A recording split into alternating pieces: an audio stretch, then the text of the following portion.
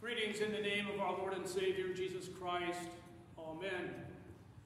A few introductions. I'm Pastor Schieman. I serve Redeemer Lutheran Church in St. Thomas and Grace Lutheran Church in West Lorne. And it's a pleasure for me to be here with you this Lenten tide and to be able to serve you in this capacity. So a warm welcome to you, and as you warmly and have so warmly welcomed me. I hope everyone here has a worship folder, because we'll be following that. And so without further ado, our opening hymn for this night is Jesus, I Will Ponder Now.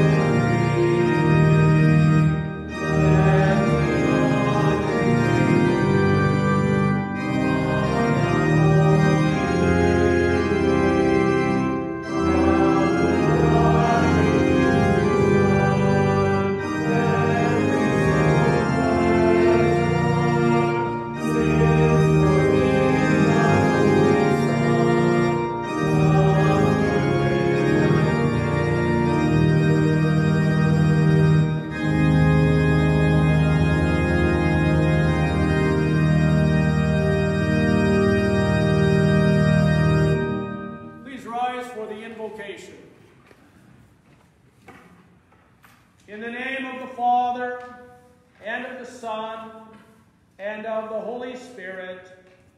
Amen. Amen. The Lord Almighty grant us a quiet night and peace at the last. Amen. It is good to give thanks to the Lord. To sing praises to your name, O Most High. To herald your love in the morning. Your truth at the close of the day.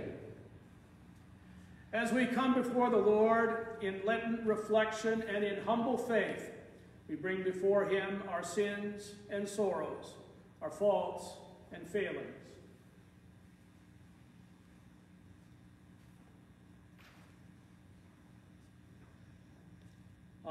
I, a poor, miserable sinner, confess unto you all my sins and iniquities, with which I have ever offended you, and justly deserved your temporal and eternal punishment. But I am heartily sorry for them, and sincerely repent of them. And I pray you of your boundless mercy, and for the sake of the holy, innocent, bitter sufferings and death of your beloved Son, Jesus Christ, to be gracious and merciful to me, a poor sinful being. Almighty God, in his mercy, has given his Son to die for you, and for his sake forgives you all your sins. As a called and ordained servant of Christ, and by his authority, I therefore forgive you all your sins in the name of the Father, and of the Son, and of the Holy Spirit. Amen. We continue now with the Passion reading. Please be seated.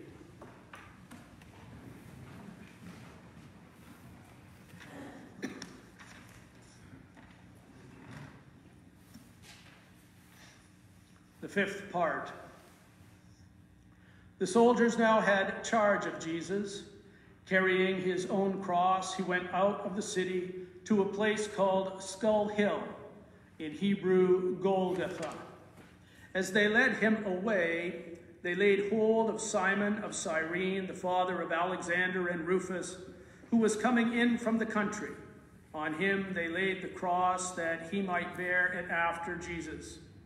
Following him was a great company of people and of women who bewailed and lamented him. Jesus turned to them and said, "Daughters of Jerusalem, do not weep for me, but weep for yourselves and for your children. The days are surely coming when they will say, 'Blessed are the barren and the wombs that never bore, and the breasts that never gave suck.' Then they will begin to say to the mountains, 'Fall on us,' and to the hills, 'Cover us.' For if they do these things with a green tree, what will happen with a dry one?" There were also two others, criminals, whom they led along to be put to death with him. When they came to the place called Golgotha, they gave him wine mingled with gall to drink. But when he tasted it, he would not drink it. It was the third hour, and there they crucified him. Jesus said, "Father, forgive them, for they know not what they do." The two criminals they also crucified with him, one on his right and the other on his left, with Jesus in the middle. The scripture was then fulfilled, which says, and he was numbered with the transgressors. When the soldiers had crucified Jesus, they cast lots to divide his clothes and decided what each should take. They made 4 parts, one for each soldier. There remained his tunic, which was without seam, woven in one piece from top to bottom. They said to one another, "Let us not tear it, but cast lots for it to decide who shall have it." The scripture was thus fulfilled, which says, "They divided my garments among them and cast lots for my clothing." These things the soldiers did, and sitting down, they kept watch over them. Over his head was put the charge against him. Pilate wrote the notice to be put on the cross. It read, "Jesus of Nazareth, King of the Jews." This title was read by many of the Jews, for the place where Jesus was crucified was near to the city, and it was written in Hebrew, Greek, and Latin. The chief priests of the Jews then said to Pilate, "You should not write the King of the Jews," but this man said, "I am the King of the Jews." Pilate answered, "What I have written, I have written." People stood by, watching. Those who passed by derided him, wagging their heads and saying, "Ah, you who would destroy the temple and build it in 3 days, save yourself. If you are the Son of God, come down from the cross." So also the chief priests, with the scribes and elders, mocked him to one another, saying, "He saved others. He cannot save himself. Let the Christ, the King of Israel, now come down from the cross, that we may see and believe. He trusts in God. Let God deliver him now, if he wants him. For he said, 'I am the Son of God.'" The soldiers also mocked him, coming to him and offering him wine and saying, "If you are the King of the Jews, save yourself." The thieves who were crucified with him also reviled him. And one of the criminals who hung there with him railed at him, "Are you not the Christ? Save yourself and us." But the other rebuked him, saying, "Do you not fear God, since you are under the same condemnation? And we indeed justly, for we are getting what we deserve for what we have done. But this man has done nothing wrong." Then he said, "Jesus, remember me when you come into your kingdom." Jesus said to him, "Truly I say to you, today you will be with me in paradise." Near to the cross of Jesus stood his mother's sister, Mary, the wife of Clopas, and Mary Magdalene. When Jesus saw his mother and the disciple whom he loved standing near, he said to his mother, "Woman, behold your son." Then he said to the disciple, "Behold your mother." And from that hour, the disciple took her into his own home. About the 9th hour, Jesus cried out with a loud voice, "Eli, Eli, lama sabachthani," which means, my God, why have you forsaken me?" When some of them that were standing there heard it, they said, "He is calling for Elijah." After this, Jesus knew that all things were accomplished. Fulfilling the scripture, he said, "I thirst." There was a jar of wine standing there. One of them ran immediately to get a sponge. He filled it with wine, put it on a reed, held it up to his mouth, and gave him to drink. Others said, "Wait, and see if Elijah will come and save him." When Jesus had received the wine, he cried out with a loud voice, "It is finished." Then he said, "Father, into your hands I commend my spirit." Having said this, he bowed his head and gave up his spirit. At that moment, the curtain of the temple was torn in two from top to bottom. The earth shook and the rocks split. The tombs broke open, and the bodies of many holy people who had died were raised to life. They came out of the tombs, and after Jesus' resurrection, they went into the holy city and appeared to many people. When the centurion who stood facing him saw how he died, he said, "Truly this man was the Son of God."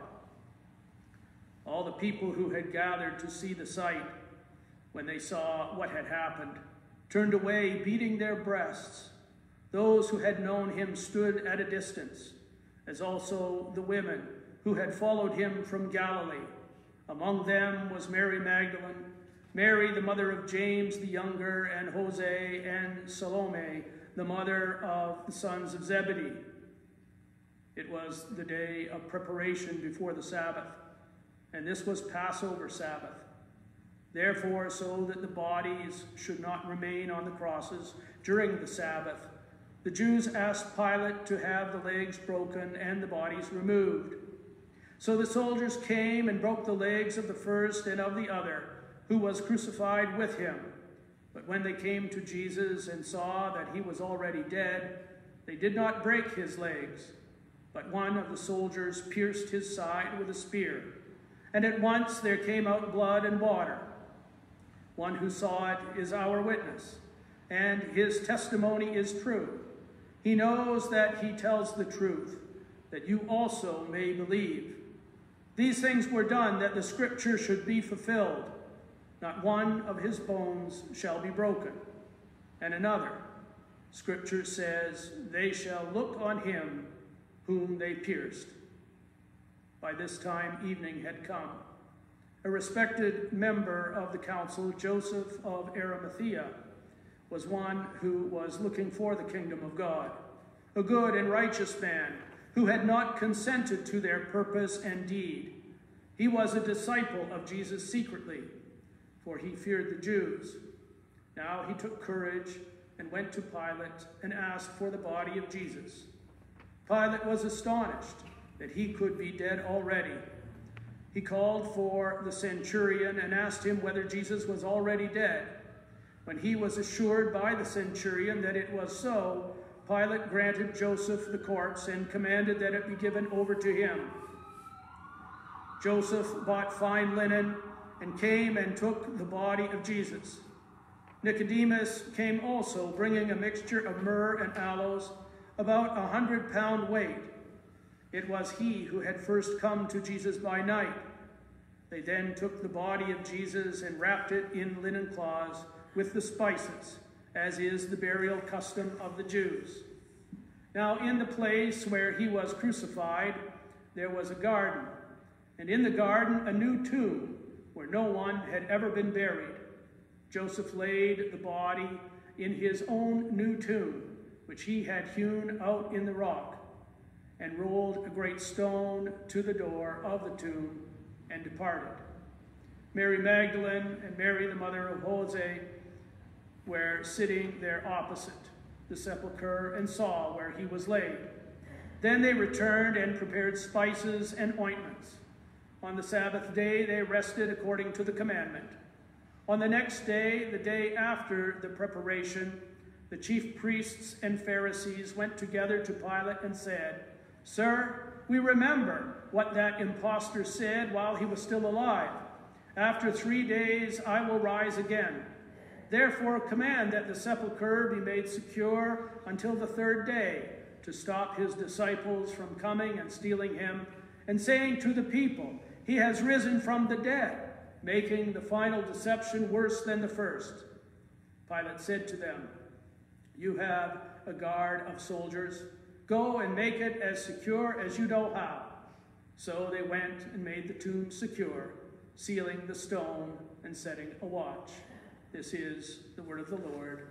Thanks be to God. We continue now with the singing of Jesus I Will Ponder Now.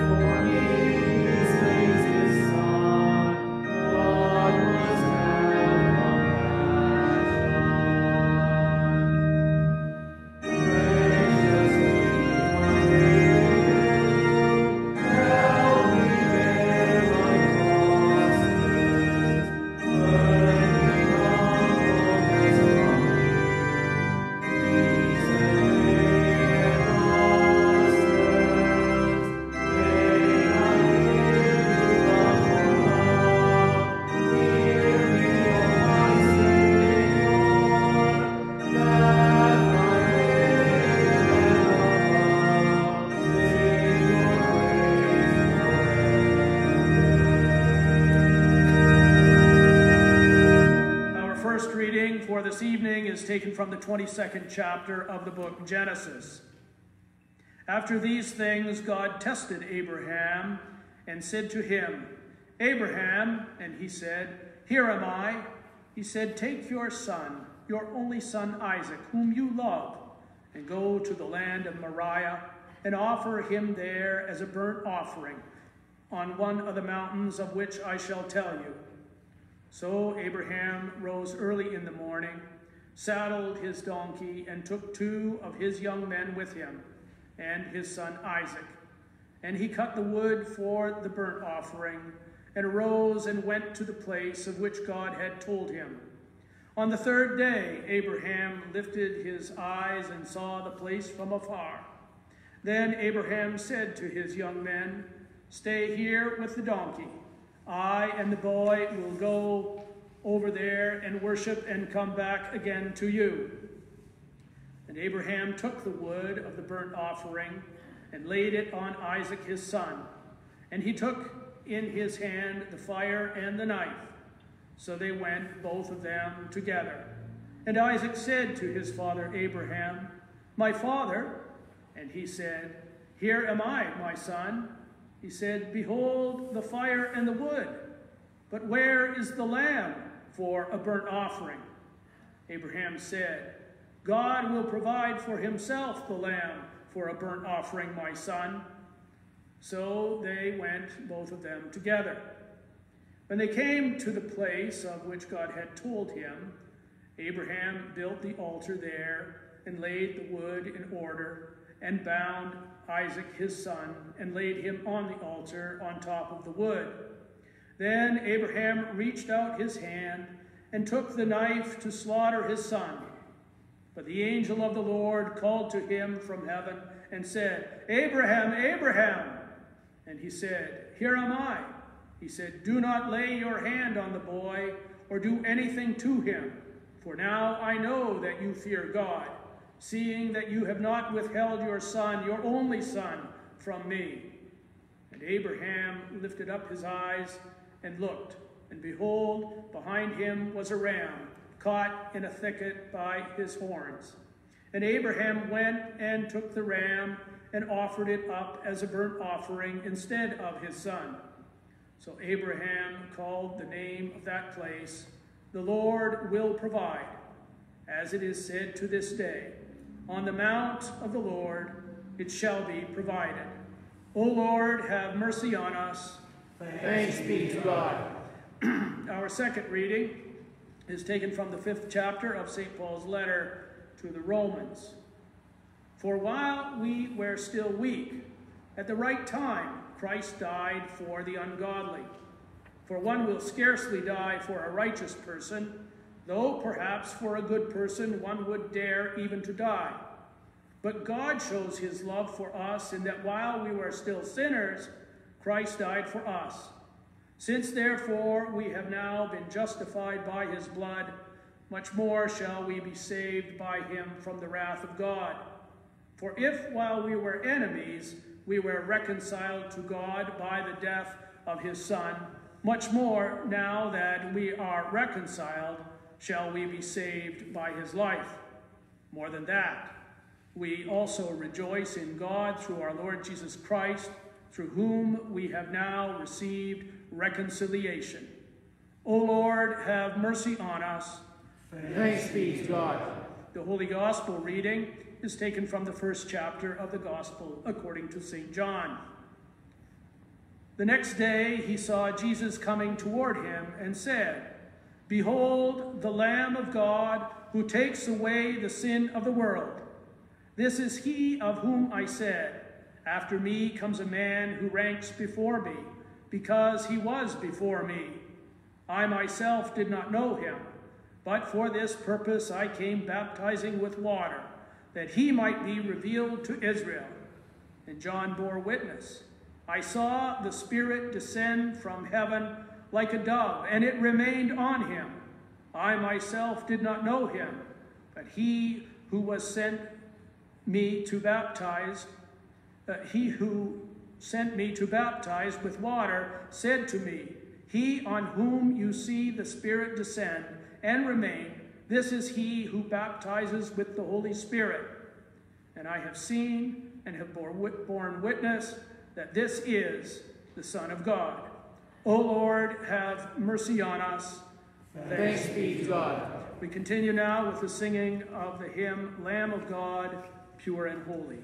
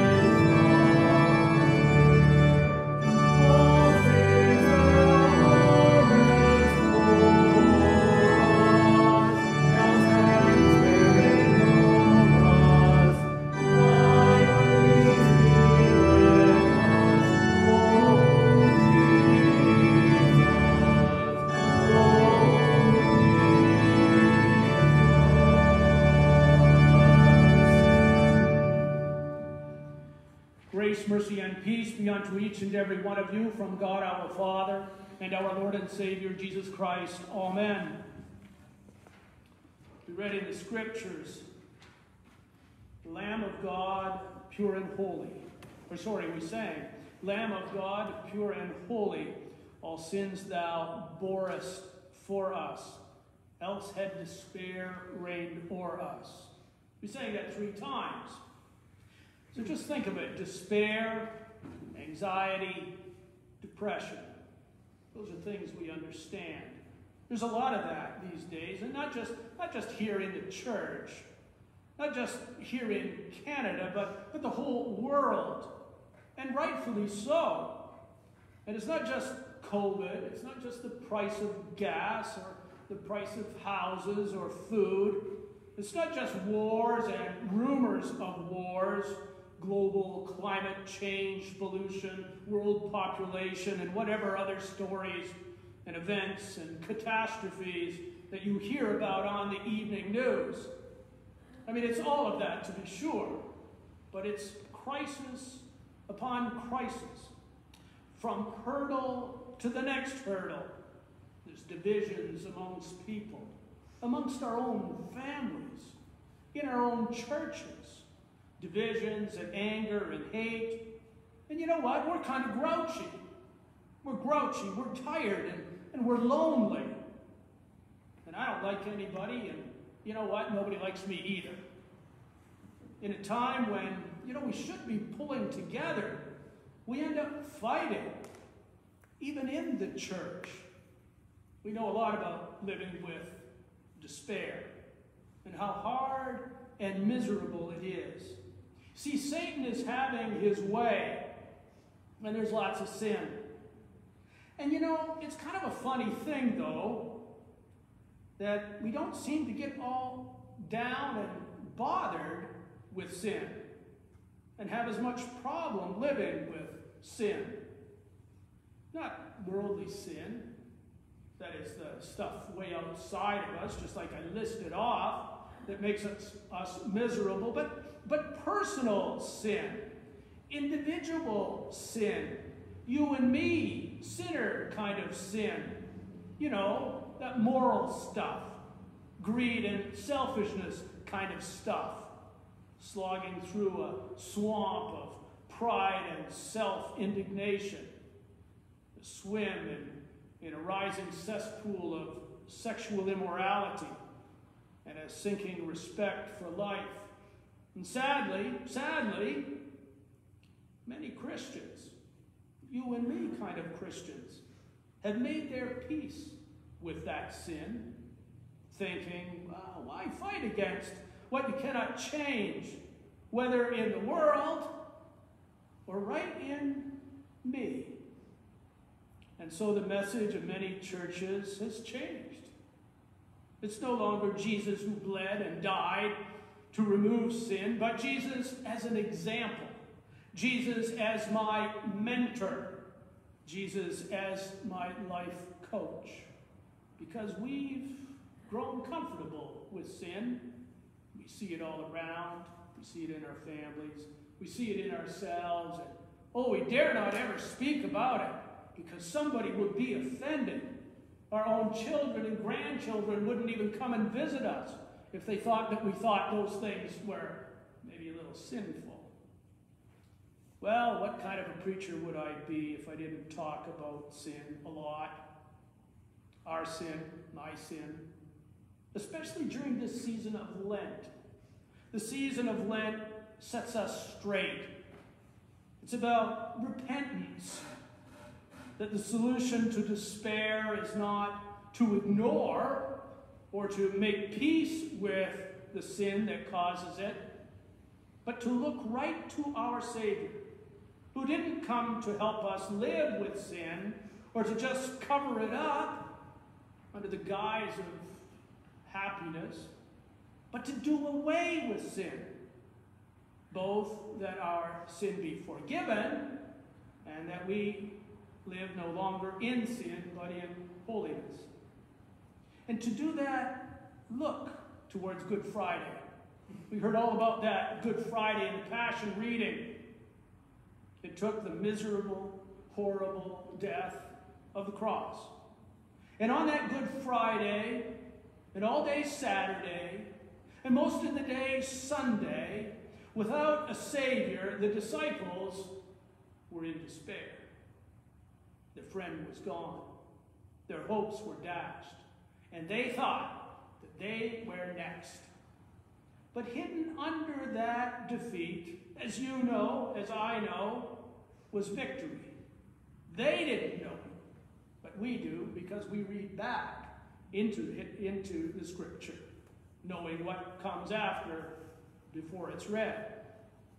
And hidden under that crushing death was the answer to our despair, for our time, in our life. For the one who died on the cross that day was not only the man Jesus, and not only the very Son of God, but as John the Baptizer proclaimed, and as we have been singing all through this Lenten season, he is the Lamb of God who takes away the sin of the world.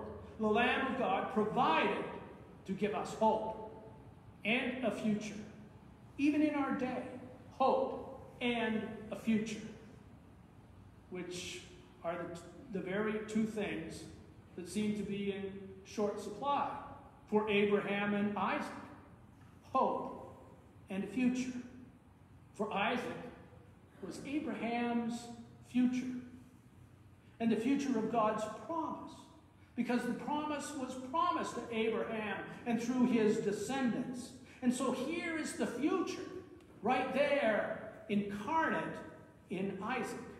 And when God told Abraham to sacrifice his son, his only son, the one he loved, to not only plunge a knife into him and end his life, but then to cremate his body as a burnt offering, it seemed as if all hope was gone as well.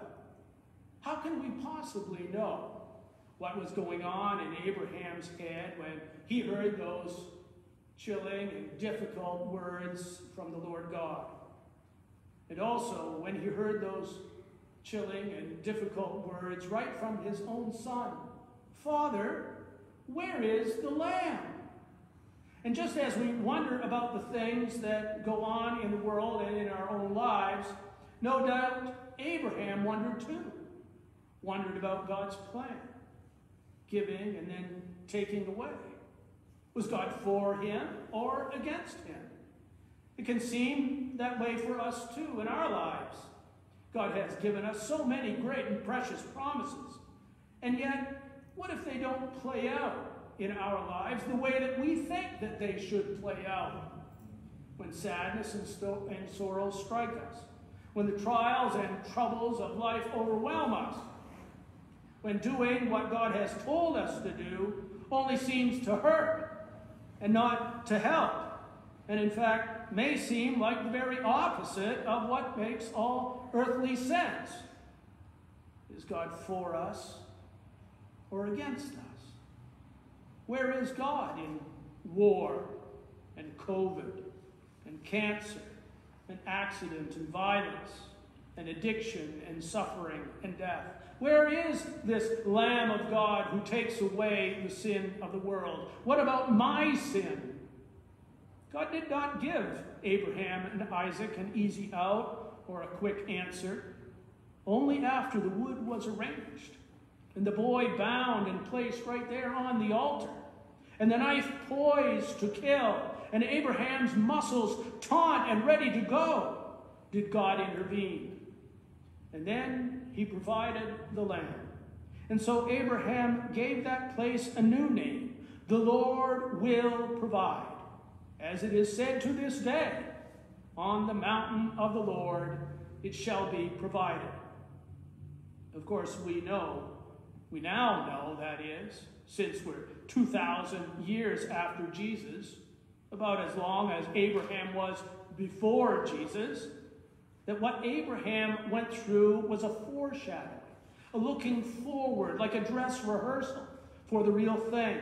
When on the mountain of the Lord, named Calvary, the Father did offer up his Son, his only Son, his beloved Son, the Lamb of God who takes away the sin of the world, to set you and me free, us free, free from sin, free from despair, free from eternal death. And so the Lord provided for us. And not just food and drink, clothing and shoes, house and home, wife and children, and all the things that we talk about in the first article of the Creed. All that stuff, all that worldly stuff and life that you and I both need. But more than that, he saved your neck. He saved your neck. For in truth, you are Isaac, the one bound in sin. You are Isaac, the one under the sentence of death. You are the one who is only one stroke away from eternal condemnation and a never-ending cremation in the fires of hell. But for you, God has provided the lamb for the burnt offering. For you, God intervened and gave his Son right there in your place. That is the good news that St. Paul wrote about to the Christians in Rome. That while we were still sinners, while we were bound in sin on the altar of death, Christ died for us in our place and saved us from the wrath of God. Or in other words, he took our place and set you free. That's the message to proclaim to the world, to all asking, where is the Lamb? Where is hope in all the things that go on in the world right now? Troubling things, difficult things. And where can we find a future? What kind of a future will we even have? And what will it be like? For we know, here is the Lamb. We know that today, the resurrected Jesus comes now to us in his word and sacrament to release and to rescue sin-ravaged hearts and lives. Here is comfort, right here, in these words, at this altar, in this place, even at this time. Here is comfort for our fears, rest from our messed up, miserable lives, respite for our souls and solace in despair.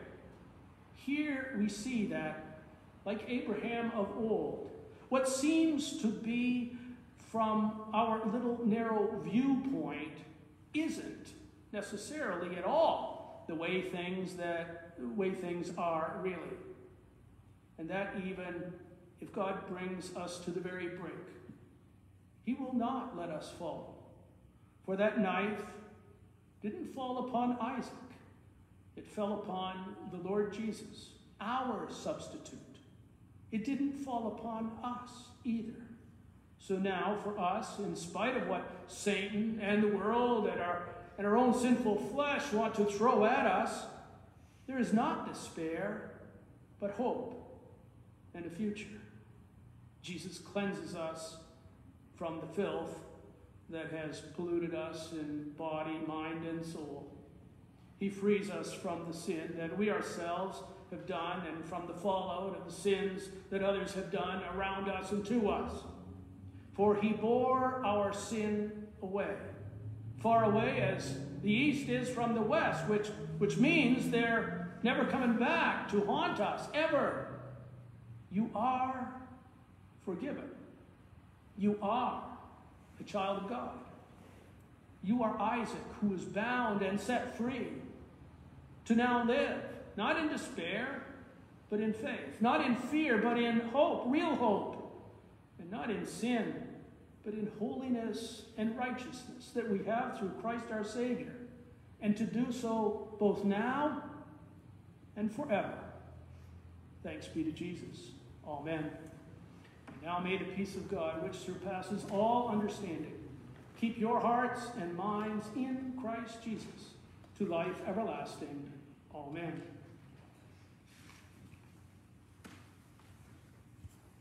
We continue now with the hymn, "On My Heart, Imprint Your Image."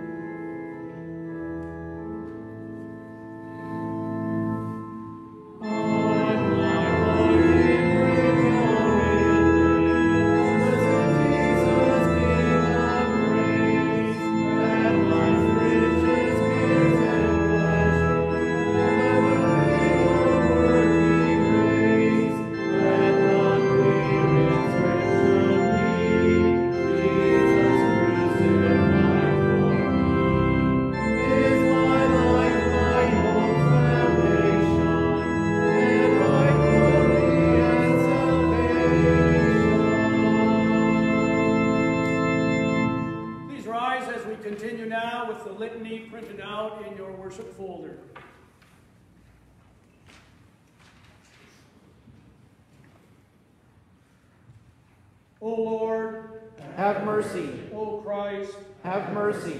O Lord, have mercy. O Christ, hear us. God the Father in heaven, have mercy. God the Son, Redeemer of the world, have mercy. God the Holy Spirit, have mercy. Be gracious to us. Spare us, good Lord. Be gracious to us. Help us, good Lord. By the mystery of your holy incarnation, by your holy nativity, by your baptism, fasting, and temptation, by your agony and bloody sweat, by your cross and passion, by your precious death and burial, by your glorious resurrection and ascension, and by the coming of the Holy Spirit, the Comforter. Help us, good Lord. In all time of our tribulation, in all time of our prosperity, in the hour of death and in the day of judgment. Help us, good Lord. We poor sinners implore you to hear us, O Lord. To prosper the preaching of your word, to bless our prayer and meditation, to strengthen and preserve us in the true faith, and to give heart to our sorrow and strength to our repentance. We implore you to hear us, good Lord. To draw all to yourself, to bless those who are instructed in the faith, to watch over and console the poor, the sick, the distressed, the lonely, the forsaken, the abandoned, and all who stand in need of our prayers, to give abundant blessing to all works of mercy, and to have mercy on us all. We implore you to hear us, good Lord. To turn our hearts to you, to turn the hearts of our enemies, persecutors, and slanderers, and graciously to hear our prayers. We implore you to hear us, good Lord. Lord Jesus Christ, Son of God, we implore you to hear us. Christ, the Lamb of God, who takes away the sin of the world, have mercy. Christ, the Lamb of God, who takes away the sin of the world, have mercy. Christ, the Lamb of God, who takes away the sin of the world, grant us your peace. O Christ, hear us. O Lord, have mercy. O Christ, have mercy. O Lord, have mercy. Amen. Our Father, who art in heaven, hallowed be thy name. Thy kingdom come, thy will be done on earth as it is in heaven.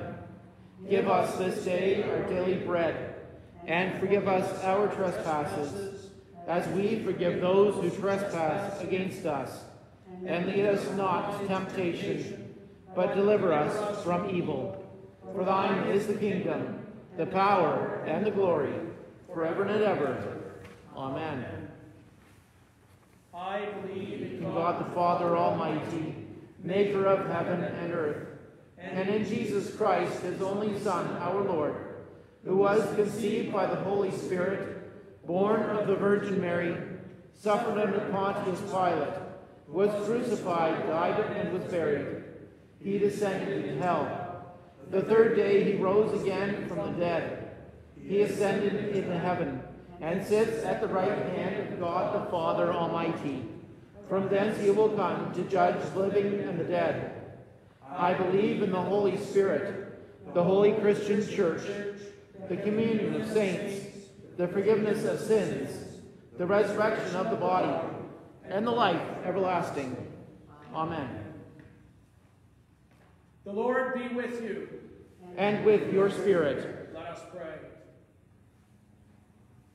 Almighty God, by your great goodness, mercifully look upon your people, that we may be governed and preserved evermore in body and soul, through Jesus Christ, your Son, our Lord, who lives and reigns with you in the Holy Spirit, one God, now and forever.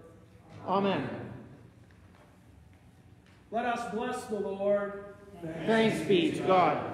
The Almighty and merciful Lord, the Father, the Son, and the Holy Spirit, bless and preserve you. Amen.